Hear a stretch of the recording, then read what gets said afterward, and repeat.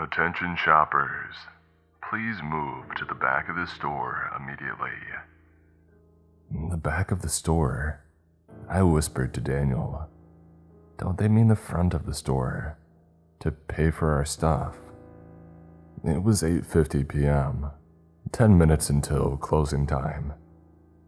We had brought our 2 kids out on this late-night Walmart excursion in the hopes of burning off some energy. Instead, they had just thrown tantrums for new Legos and Hot Wheels. It was a disaster. But apparently, the disaster was just beginning. Please move to the back of the store immediately. This is not a drill. I glanced around, but the other shoppers were just as confused as I was. An old lady looked up at the ceiling, scrunching her face. What the heck? A dark-haired woman asked her boyfriend, pushing a cart full of garden supplies. Didn't you hear? An older man said, leaning over his cart of bottled water and canned food. We're in a tornado watch. One touched down in Sourville. A tornado? It was definitely storming outside. I had seen the black clouds roll in from the east earlier, but it didn't look that bad. Do not stay out in the open. I repeat, do not stay out in the open. There was a pause, then an explosion of sound as everyone began to mobilize. Carts rolling, panicked voices, feet slapping on the floor. No, this can't be happening. I hurried down the toy aisle, Tucker in my arms, Daniel and Jackson following me. 3 zigzaggy turns and then we were in the electronics area. I glanced at the TVs on the wall and pictured the 4 of us crushed underneath them. Stay away from windows and doors. The voice continued on the loudspeaker. And do not attempt to exit the store. Is it safe here? Daniel shook his head. Big open areas aren't good. I'm going to go check in back, see if there's a break room or something. You stay here, okay? I nodded. Arms shaking, I sat down on the ground between 2 shelves of video games. Tucker sucked down a bottle in my arms while Jackson began to giggle. Is the tornado going to hit the store, and everything will fly around real fast? He asked with a big stupid grin on his face. I don't know. A tornado. A real-life tornado. Like you see in the movies, plowing through our town. It was so unfathomable. We were New York natives, transplanted here to Indiana only 6 months ago. I had never been in a tornado watch my entire life. Daniel jogged back into view. Everything's locked up, he said as he joined me on the floor. But listen, Fairview is a big town. The chances that it'll hit this Walmart, I think we'll be okay. I never should have brought us here. Hey, you didn't know. None of us did. He wrapped his arm around me. They should have warned us, like an emergency alert on our phones or something. Maybe a tornado siren. The voice overhead rang out again through the store. Do not stay out in the open. Do not make yourself visible. That includes security cameras. Please move to a spot that is not visible to any cameras. I frowned. What does that have to do with tornadoes? A feeling of unease in the pit of my stomach. I glanced up and saw several black globes descending from the ceiling, hiding the cameras within. I guess we should listen to them and get out of sight, I whispered. I grabbed Jackson's hand, Daniel picked up Tucker, and we jogged out into the center aisle. The store was an eerie sight. Abandoned shopping carts askew in the aisle, full of everything from pies to batteries to plants. Footsteps echoed around the store from people unseen as they found their new hiding places. We dodged a shopping cart full of soda, ran through kitchenwares, and then stopped in the Easter decoration aisle. There is a camera in the central corridor, but as long as we stayed in the middle of the Easter aisle, we would be invisible. The four of us crouched on the floor, next to some demented-looking Easter bunnies. "I'm hungry," Jackson whined. "Shh, Mommy." I grabbed a bag of colorful chocolate eggs and I ripped it open. "Here, candy, happy," I whispered, thrusting them into his hands. And then I leaned back against the metal shelves, panting. But I didn't have long to rest. A mechanical whine overhead, and then the voice came through the speakers again. Keep away from aisles with food. If you have food with you, leave it and move to a new hiding place. If you have any open wounds, cover them with clothing. What the? That had nothing to do with keeping safe in a tornado. "We should make a run for it," Daniel whispered to me, starting to stand. "But the tornado... I don't think there is a tornado. I mean, listen, do you hear any wind?" I listened, but all I heard was silence. No howling wind, no shaking ground, no projectiles clanging against the metal roof. Maybe it's still coming. I know what they're saying doesn't make sense, but to go outside. We need to get out of here, now.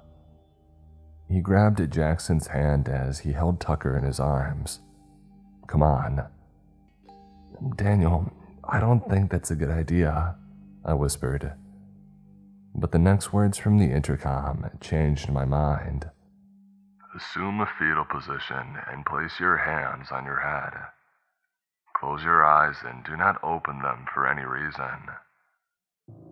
"Let's go." We broke into a sprint and ran down the central aisle. We didn't care about the cameras. The front door appeared in front of us, a little black rectangle looming in the distance. And as we got closer, I saw that Daniel was right. There was a tree at the border of the parking lot, underneath the street lamp. It was perfectly still. We continued running past the clothing area, past these snacks lined up at the checkout lines. I ran towards these sliding glass doors as fast as my legs would carry me. Almost there, almost there, almost. The doors didn't open. No. Daniel slammed his body against the door. It rattled underneath him. I tried to squeeze my fingers into the gap between them to try and pull them apart. They didn't budge. They locked us in," I whispered. "I want to go home," Jackson said. Tucker was beginning to fuss too, making little noises like he was about to start full-on wailing. I turned around, and that's when I saw him. A Walmart employee. He was sitting on the ground at the end of one of the checkout aisles, facing away from us, wearing the familiar blue vest with a golden starburst. "Hey, let us out."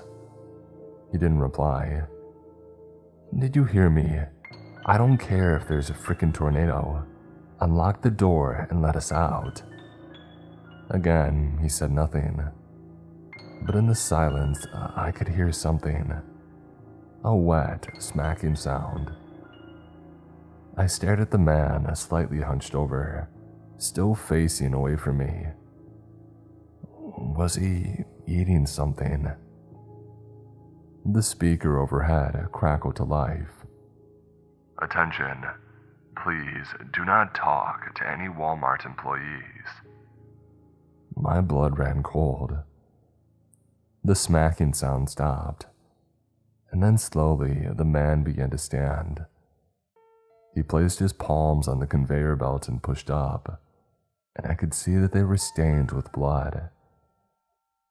I backed away, but my legs felt like they were moving through a vat of honey. No, no, no.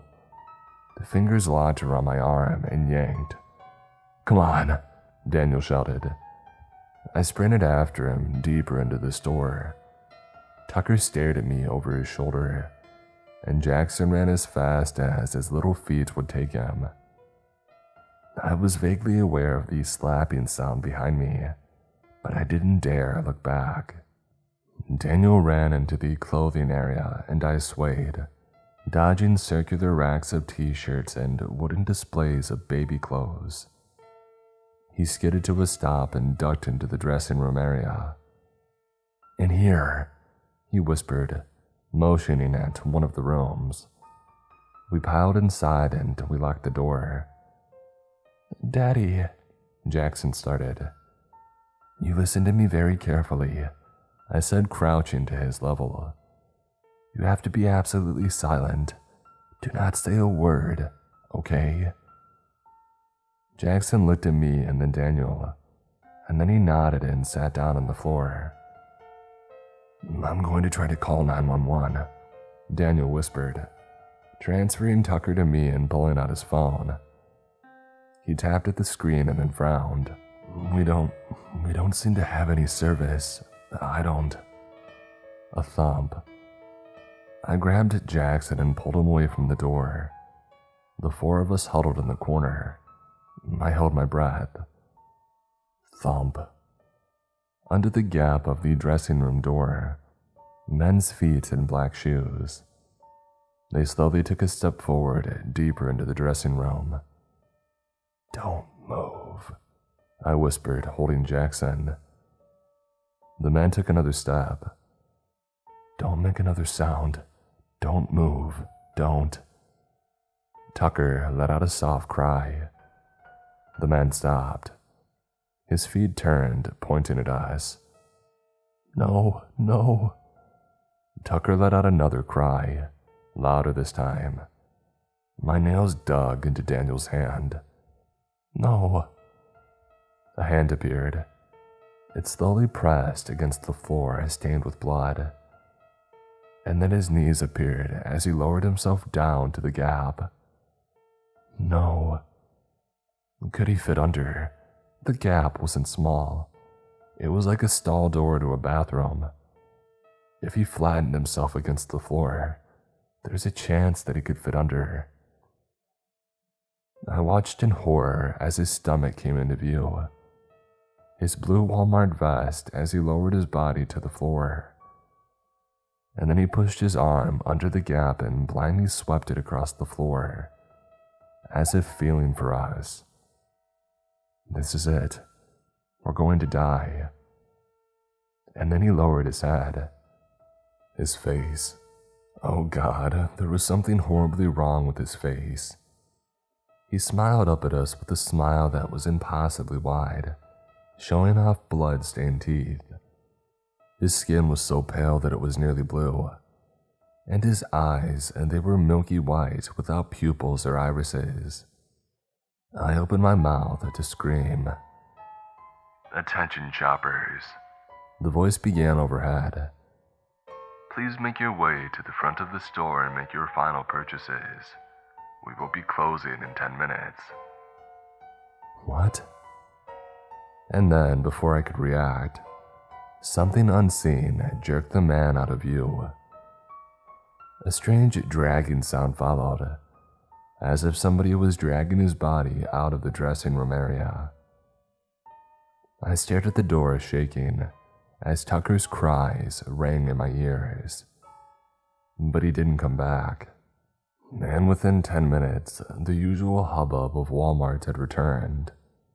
Voices, footsteps, a shopping cart wheels rolling along the floor. Shaking, I finally got up and I unlocked the door. The store looked completely normal. People were lined up at the cash registers, placing their goods on the conveyor belts. Employees were scanning tags and printing receipts. People walked towards the glass doors, and when they did, they slid open. As we slowly walked towards the exit, I spotted the older man who had warned us about the tornado earlier. What was that? I asked, unable to keep my voice from shaking. He shrugged. I guess the tornado missed us. What a miracle, huh? Giving us a smile, he disappeared out the glass doors and into the night.